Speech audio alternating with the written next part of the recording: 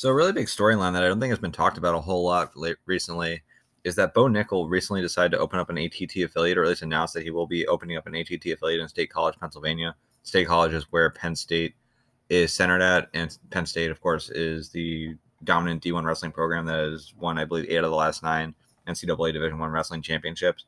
They produced a handful of really good MMA fighters as well, guys like Ed Ruth, Phil Davis, and a few others. And Bo Nickal is talking about how he wants to get into MMA after he's done with this Olympic cycle in wrestling.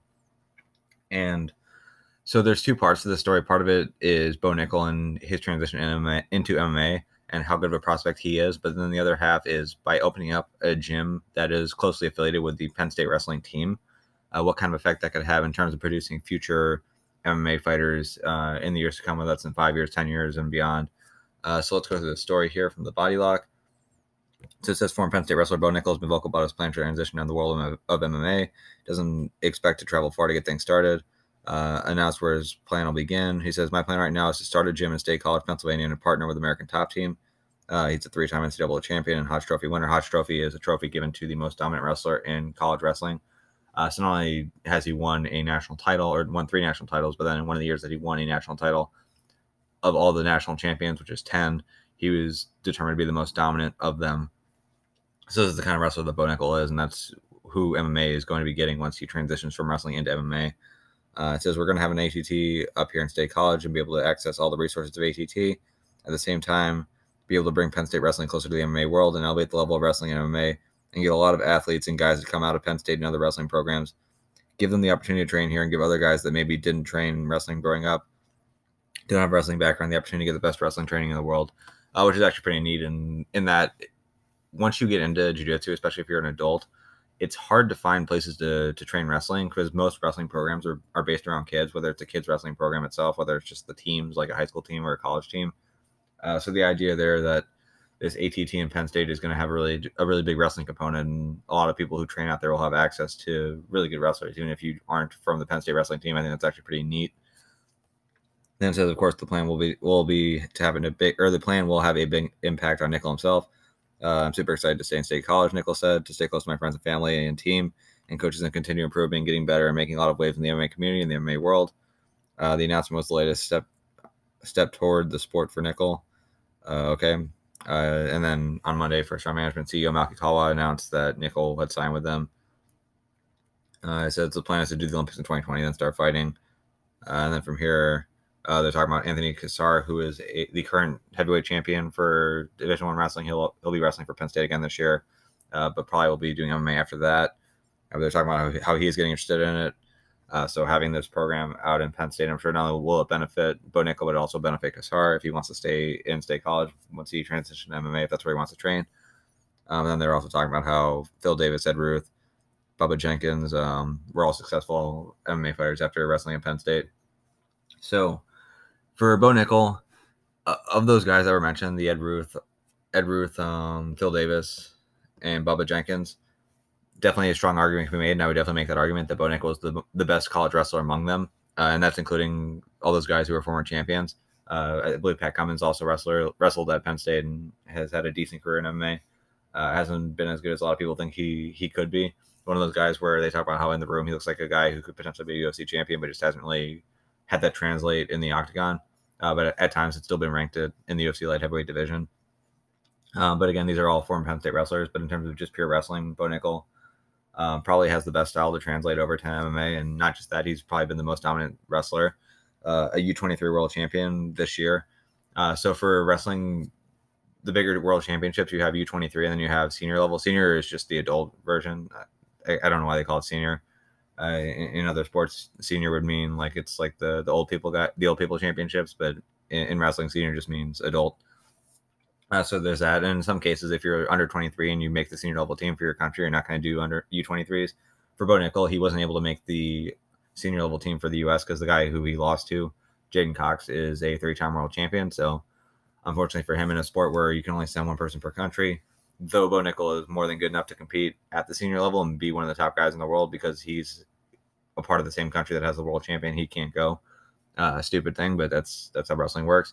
But he was able to make the U23 team, goes out to compete for the U23 world title and ends up winning that. So for him, it'll be interesting to see what he's able to do this year leading up to the Olympics. I don't know whether or not he's going to be able to make the Olympic team because, again, he's going to have to get through a world champion to do it. But if he doesn't, still a great wrestling prospect who now is going to have access to some decent training with the ATT affiliate up in Penn State or up in State College. It would be a fairly safe assumption that with all the black belts who are part of the ATT system, that they're going to send at least one or two up to State College to run the jiu-jitsu program there and help out with the grappling aspect to it.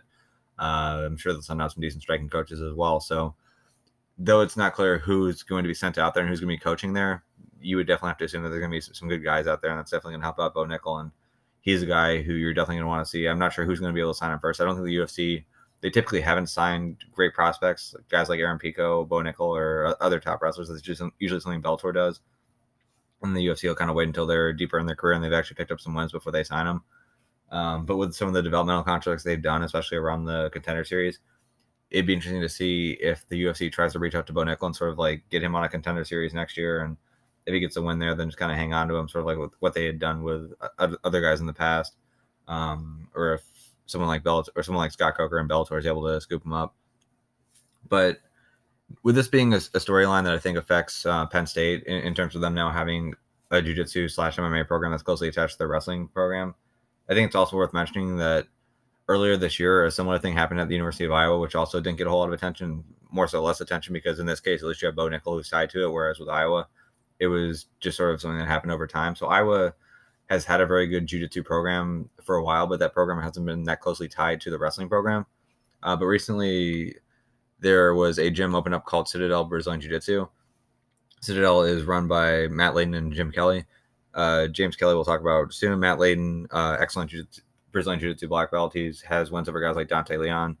Tex Johnson was the North American Grappler of the Year for Abu Dhabi, I believe 2 years ago. So he's an excellent pure jiu-jitsu guy on his own. Jim Kelly recently got his black belt from Tag Team and Jared Weiner. But he is very closely tied to the wrestling program at Iowa. So there was a full feature done on Flow Wrestling about him that was about 30 minutes long back when they did Who's Number One about a month ago. But in brief, he runs the Eastern Iowa Wrestling Club, which is more centered towards the youth wrestling in Iowa. But he's very closely tied with the team.